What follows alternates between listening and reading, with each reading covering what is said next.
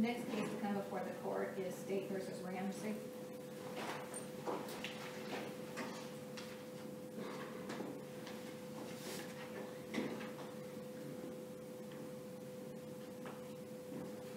Good morning, Jim. Good morning.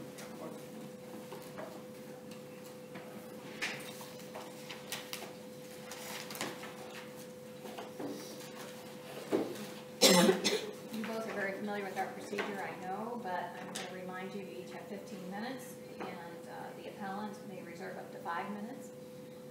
Keep in mind, we don't use victims' names, and we refer to juveniles as by their initials. I understand this is a little different case, but just keep that in mind when we're doing this because we are videotaping. Thank you, Your Honor.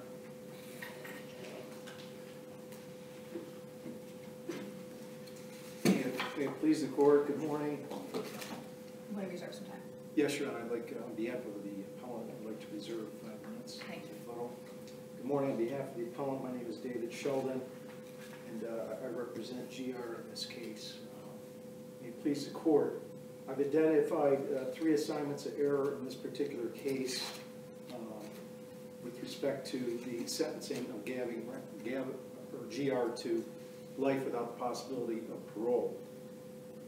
First of all, I'd like to address assignment of error number 2 that I raised in my brief first, and that is specifically the trial court's failure to consider youth as a mitigating factor in its analysis of the aggravating circumstances in this case, and whether or not youth was considered as a mitigating factor.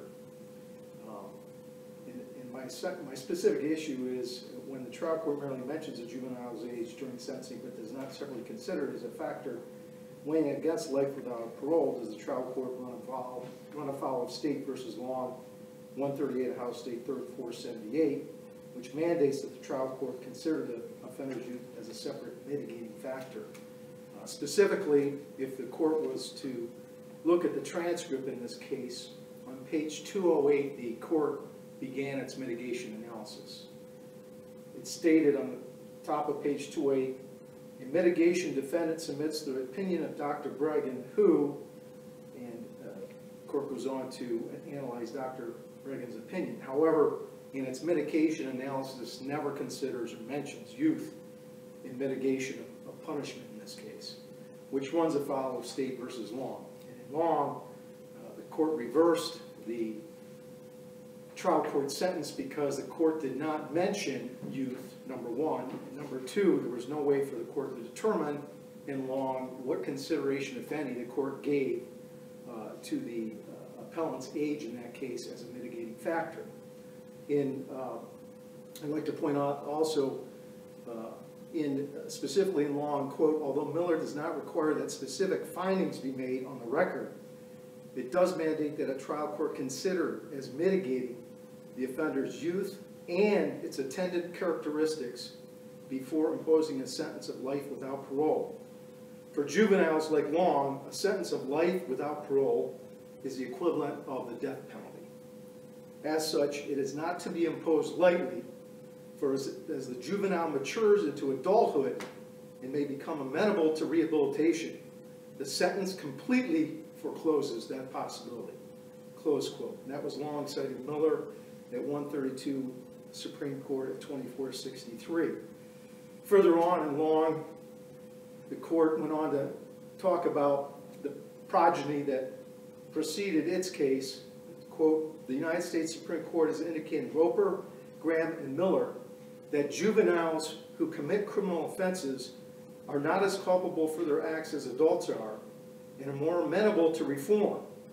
We agree with this sentiment in Re CP 131 House State 3rd 513. Miller did not go so far as to bar courts from imposing a sentence of life without the possibility of parole on a juvenile. Yet, because of the severity of that penalty, and because youth and its attendant circumstances are strong mitigating factors, that sentence should rarely be imposed on juveniles. And that was Long, quoting Miller at 132 Supreme Court 2469. The Long court went on to state, quote, in this case, the trial court must consider Long's youth as a mitigating factor before determining whether aggravating factors outweigh it. We therefore reverse the judgment of the Court of Appeals and remand the cause to the trial court for resentencing, close quote. In this case, we don't have that. We have the court beginning its mitigation analysis on page 208 of the transcript of the sentencing hearing with no mention of youth or consideration of GR's youth as a mitigating factor in its sentence of life without parole. So because of that direct violation of Long and its failure to consider youth as a mitigating factor, the appellant in this case respectfully requests that the court reverse and remand this matter for resentencing to conform to the specific mandates of Long, not only to consider youth as a mitigating factor, but also the intended circumstances of the case in this particular case. I think Judge Schaefer has a question for you. I noticed that you said that the mitigation analysis started on page 208 of the transcript, but the state cited to pages 204 to 206 of the transcript where the trial court did address his age. Can you explain why that's not sufficient? On pages 204, Your Honor, I think there was lip service paid to the issue of youth, if I recall from my reading of the transcript. On page 204, in fact, the court began citing Long as well as the 9th District's case in State versus Rafferty.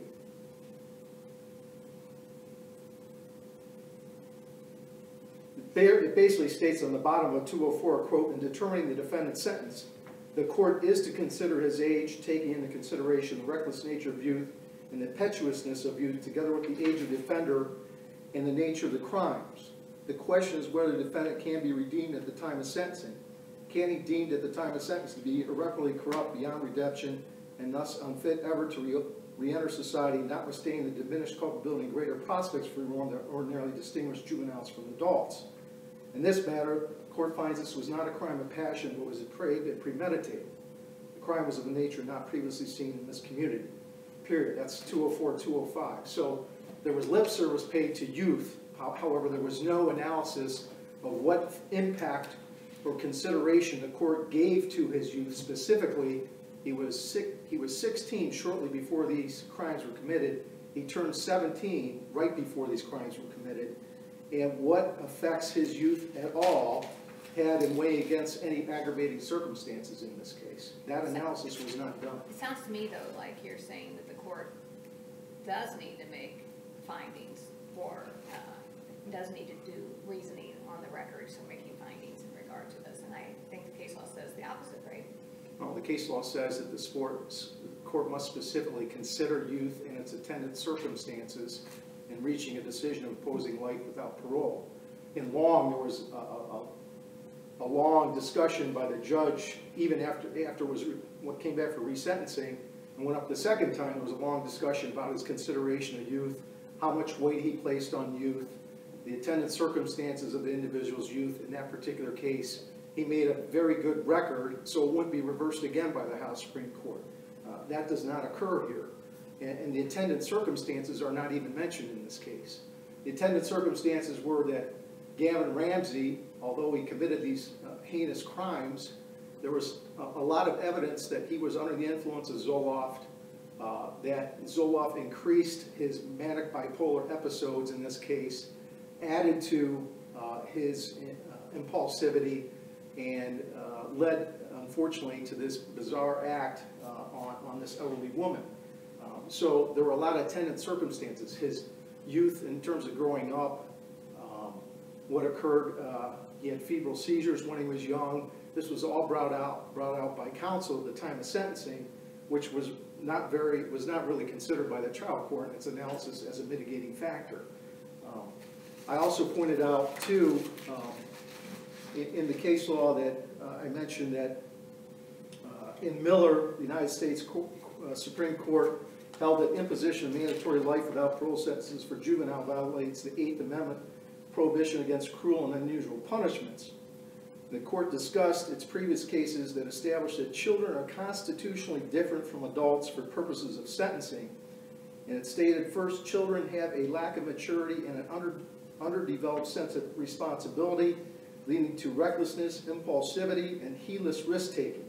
Second, children are more vulnerable to negative influences and outside pressures, including from their family and peers. They have limited control over their own environment and lack the ability to extricate themselves from the horrific crime-producing settings. And third, a child's character is not as well formed as an adult's. His traits are less fixed and his actions less likely to be evidence of irretrievable depravity. That Counsel, with the Zoloft, for instance, that you're talking about, the evidence, as I understand, was that he had written in a journal or a notebook or something that he wanted to kill before he was taking the Zoloft. Yeah, he was talking about writing about serial murderers, and he was fantasizing. About killing somebody. Yes, that's true.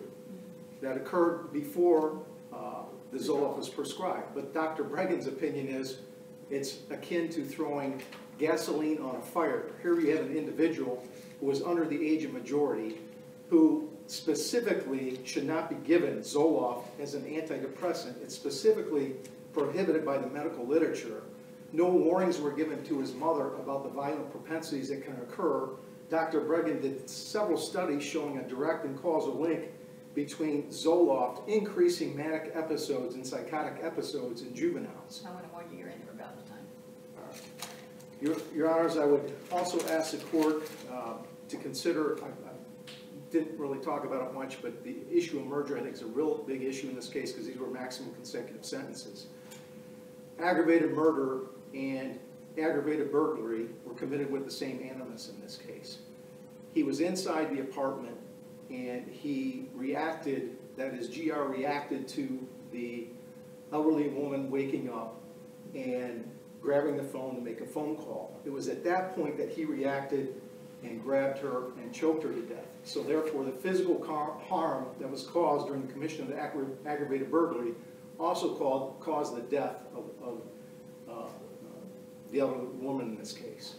So that is a merger. Kidnapping also, the restraint on on the elderly woman in this case came about the same time that he choked her and caused her death. That was also part and parcel of the aggravated murder and aggravated burglary occurring at the same time. And for those reasons, I'm asking the court to reverse and remand in order that the court merge those sentences on all three of those counts in this particular case. Thank you, counsel.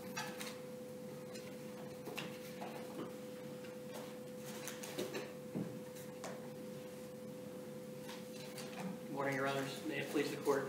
I'm Vince Vellucci with the Medina County Prosecutor's Office for the appellee of the state of Ohio.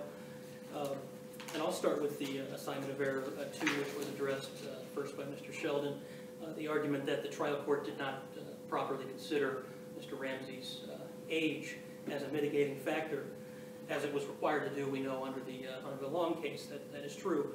The trial court did consider Ramsay's age at length on the record before it sentenced Ramsay. It actually held an entire hearing, a sentencing hearing in which there was testimony taken. This was a very long hearing that took several hours. And the court specifically noted, first of all, as Mr. Sheldon mentioned, that Ramsay was 17 years old at the time of the incident. Well, I think he was a little less than 17, right? I believe he was 17 at the time of the incident. The trial court then stated on the record, quote, and this is from pages 204 to 206 of the transcript. In determining the defendant's sentence, the court is to consider his age, taking into consideration the reckless nature of youth and the impetuousness of youth, together with the age of the offender and the nature of the crime. The question is whether the defendant can be redeemed at the time of sentencing, can be deemed at the time of sentencing to be irreparably corrupt, beyond redemption, and thus unfit ever to re-enter society, notwithstanding the diminished culpability and greater prospects for reform that ordinarily distinguish juveniles from adults. If that's not considering Ramsay's age, I'm not sure what would be. That's not lip service.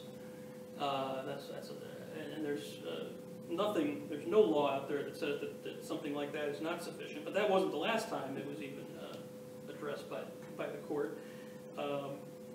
Ultimately, the court said when it sentenced Ramsay, later on in the transcript at 211, it states, The court finds the defendant to be irreparably corrupt beyond redemption and thus unfit to ever re-enter society, notwithstanding the diminished culpability and greater prospects for reform that ordinarily distinguish juveniles from adults. So they reference it, so the court references it once again. Counsel, just to throw a complete wrench in the works here, could you discuss for a moment this court's authority to review a life sentence on an ag murder charge? I don't think it has any. And, you know, I wanted to start with the assignment of error 2 first, but that's assignment of error 1 is challenging the life sentence itself, and I don't think this court even has jurisdiction to do that under 295308D3, which states that, quote, a sentence imposed for aggravated murder or murder pursuant to sections 292902 to 292906 of the revised code is not subject to review under this section. So I think that's about as clear as it gets. I don't think this court can has authority to overturn or even review the life sentence without parole. This court did recently reaffirm that in the McCarley case from 2018. That's 2018 Ohio 4685. Not even under the 8th Amendment of parole and unusual punishment?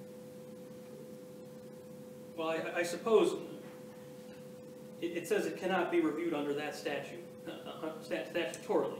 Now that is, now the 8th Amendment could be something different entirely. I will say that. But under the normal ways to review a sentence, you know, 295308, it cannot be reviewed. Now, the sentence of life in prison without parole was within the statutory range. It was not an abuse of discretion. It would have to be an abuse of discretion if it was not. Outside of the consideration of youth that was mentioned for a juvenile, the trial court has discretion to state its own reasons for its sentence. And the trial court gave many on the record, to say the least. As the trial court said, this crime was of a nature not ever before seen in this community. And that is true. This was not a crime of passion. This was premeditated. The trial court accurately described this crime as depraved. I'll just get into some of the facts here. Ramsay snuck out of his house in the early morning hours of April 6, 2018, so that he could act out his long-standing desire to kill. Ramsay carried gloves with him to the crime scene, which was the home of a 98-year-old woman located just a few houses away from his own house. Ramsay had known the victim previously, and she was Ramsay's intended target, not a random victim. Ramsay stalked his victim while she slept on her couch and recorded video of her both before and after he murdered her. Ramsay told Dr. Jones from the psychodiagnostic clinic exactly what he did for her report. Ramsay stated that he bumped into something which made a noise and woke the victim up. When the victim went for her phone, presumably to call police, Ramsay stated that he struggled with the victim to get the phone from her. Ramsay stated that the victim was yelling, and so he strangled her. But Ramsay wasn't done after the murder, not by a long shot. Ramsay spent another whole hour in the victim's home acting out his deviant sexual fantasies on the victim's corpse. And we know exactly what Ramsay did because he took the time to record video and take photos of these heinous acts on his cell phone. We see a gloved hand around the victim's throat. We see a gloved hand cupping the victim's bare breast. We see Ramsay holding the victim's hand up to his penis and using the victim's hand to masturbate. We see Ramsay insert his finger into the victim's vagina. There's a photo of the victim lying on her back, nude, with her legs propped up, exposing her vaginal and anal areas, with the gloved hand holding her buttocks. We know that Miss Douglas's nude body was found days later, stuffed into a small closet hidden behind several items, which made it difficult to find her initially. Dr. Lynn Luna Jones of the Psychodiagnostic Clinic in Akron did a report that contained an incredible amount of compelling information that I hope this court reviews very thoroughly and carefully. And none of that information is favorable to Ramsay. In fact, I make the comment in my brief that it would be hard to imagine a more disturbing psychological report than what the trial court had in front of it in this case. And I'll just read some of the trial court's summary of Dr. Jones's report, because I think it's important. The defendant displays a repetitive and persistent pattern of behavior in which the basic rights of others and major age-appropriate societal norms or rules are violated. He has displayed aggression to people, destruction of property, deceitfulness, and theft. He has a general lack of concern about the negative consequences of his actions. He lacks empathy for others and is more concerned about the effects of his actions on himself rather than the effects on others. It was further determined that the defendant appears to be sexually aroused from the physical and or psychological suffering of others.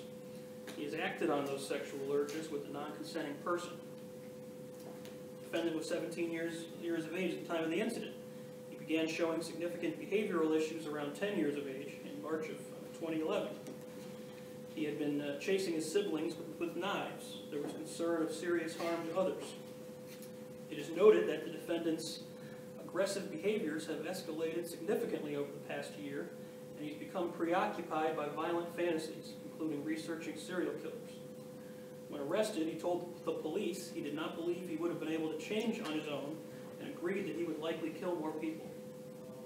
He went from mischief and theft from stores or cars to face-to-face robbery from grown men, burglary, and murder. He lacks remorse for his behavior. He is criminally sophisticated. He displays a callous disregard for the harm he causes others. He does not appear to be motivated to change his behavior. The defendant displays deviant sexual behavior. He views pornography with some violent content. His journal reflects fantasies of raping others, and he acted on these sadistic sexual urges at the time of the offense charged. And it goes on like that. But in terms of the Zoloft, at the sentencing hearing, instead of taking responsibility for his actions, Ramsay attempted to blame his actions on the antidepressant medication Zoloft, widely taken medication. Over the state's objection, Ramsay submitted the report of Dr. Peter Bregan, who utilized court funds to hire. In that report, when Ramsay was asked if he was feeling the effects of Zoloft during the period in question, around the time of the murder, he told Dr. Bregan that he was so hopped up on alcohol and marijuana, he couldn't tell if the Zoloft had any effect on him. Ramsay admitted during this time he was drinking a fifth of alcohol per day, morning and night. He was smoking 3 marijuana cigarettes every day. As Judge Carr mentioned, he wrote all these disturbing things in his journal before he ever took Zoloft. He was writing all these things about wanting to kill people and serial killers and all these things, raping people. Given these facts, it's not surprising that Ramsay's Zoloft excuse rang hollow at the trial court. He was essentially trying to admit a diminished capacity defense during sentencing, which never would have been admissible at trial, because we know diminished capacity is not allowed in Ohio. On the merger issue, I'll just briefly say that is usually a de novo review, but in this case, it's plain error, at least on the kidnapping and ag murder, because that wasn't raised at all below. There was a brief argument made by Ramsay in his sentencing memorandum that the ag murder and ag burglary should merge. But at the sentencing hearing itself, Ramsay did not argue for merger at all. The prosecutor, on the other hand, did state on the record that none of the counts should merge. As I mentioned, Ramsay himself described the restraint of Miss Douglas as a struggle in which he was trying to get Miss Douglas's phone away from her. Ramsay stated that Miss Douglas was yelling during this struggle. She was being held against her will. That kidnapping subjected the 98-year-old victim to a substantial increase in harm separate from the aggravated murder, which came later as a result of separate conduct, this strangulation. Ramsay committed the ag burglary the moment he inflicted or even attempted to inflict the slightest physical harm on his victim after trespassing in her home, of course with purpose to commit a criminal offense.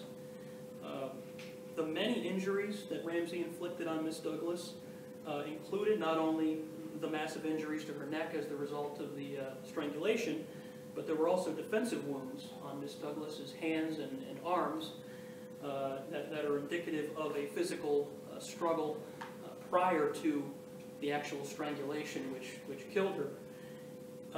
There were also serious injuries to the victim's face, her mouth, her nose. So there's evidence that there was serious physical harm done to the victim even before the murder occurred. So these are separate acts. I should also say that there's plenty of case law out there that talks about the predicate offenses for aggravated murder do not merge into the aggravated murder. That is well established. That those don't merge. Now, under the new test, the rough test, you do have to consider the conduct of the defendant when determining whether something is allied offenses. It's not simply just a legal analysis anymore. That can be difficult, however, based on a record in a case like this where you've got a plea. You didn't have a full trial, but I would say that there are actually quite a few facts in terms of what happened, and facts out of Ramsay's own mouth about what happened that he told Dr. Jones in a lot of detail exactly what he did. So I think there is enough to say that a merger analysis was not necessary in this case. It was for the trial court to there wasn't anything before the court to justify a merger analysis. It certainly was not raised by the defense, as I said. How much time do I have? You're at 18 seconds. Are there any questions? All right, we'll take the matter under, thank you for your presentation. Just ask this court to affirm the judgment of the trial court. Thank you. Almost forgot about your rebuttal.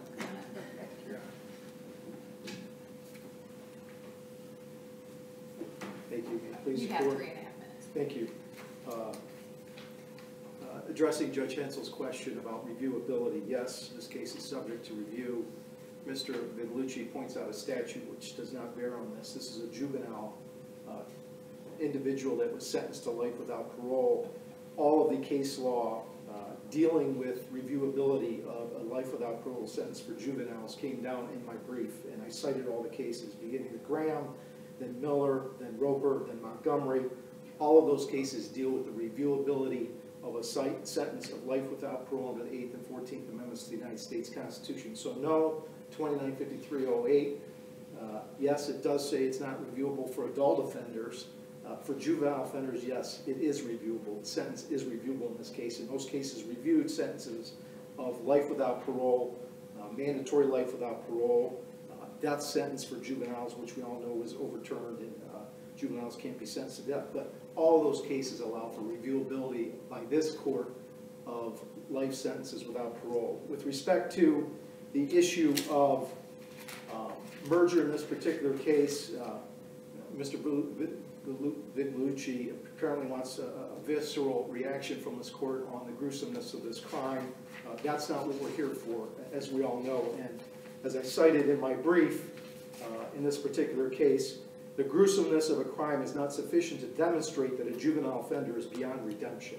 Under Adams versus Alabama 136 Supreme Court 1796 2016 case. So just because this was not seen before in this community, this type of crime, doesn't mean this individual is incapable of redemption. All the cases I cited in my brief to distinguish this case from those cases are much more heinous than this case. State versus Rafferty was a multiple killing. State versus Long was a multiple killing. I think it was the Rafferty case, or I could be wrong on that. It might be Long where they lured the the four victims into the woods, and the juvenile helped bring them there to the woods, dug the holes for the bodies. One individual escaped. Those were 3 individuals that were murdered in that case, and all through prior calculation design and the juvenile helping set up all these murders. He knew what was happening, clearly distinguishable from this case. In Long, 2 of the other co-defendants killed 2 persons in 2 separate shootings. The juvenile previously been convicted of a felony of violence and was therefore prohibited from possessing a firearm. He was 17 years old, just shy of his 18th birthday. In this particular case, Gavon Ramsay was never adjudicated for any crime of violence before the commission of this crime. Yes, he was being investigated for other crimes. Interesting enough, those crimes were all occurring in the 3 months leading up to the death of this elderly woman when he was prescribed Zoloft. Interestingly, when he goes into the detention center and his mom discovers that Zoloft should not be prescribed to juveniles and asks that they stop giving him Zoloft, his total mood and everything changes. He's talking to the counselor there, the social worker in jail, how he's doing better. She'd never seen him like that before in her August visit. Is it just coincidental he's taking off Zoloft? He's not committing any crimes of violence in the detention center. He's not committing any crimes of violence in the jail when he's transferred to jail after he pleads no contest to these charges. Is that just coincidental that he's all of a sudden doing better? He's not committing any crimes of violence and he's improving in his demeanor? Of course, at the same time, he also was reading the book by the expert that testified about the effects of Zoloft. That's true. He did have access to the book written by Dr. Bregan. That's for the court to weigh in this particular case, but he's also indicating to the social worker that he's doing better, that he wants to educate prisoners, he wants to get a college degree, et cetera, et cetera. So the court is saying this is the rarest of juvenile cases where this individual is incapable of redemption. I disagree. Those cases are already established that I distinguished in my brief. Counsel, you're out of time. Thank you. The appellant respectfully requests that this honorable court reverse the decision of the trial court and remand this for resentencing. Thank you. Thank you. Thank you both for your presentations. The court will take the matter under advisement, issue a written opinion, and also release it on our website. Thank you.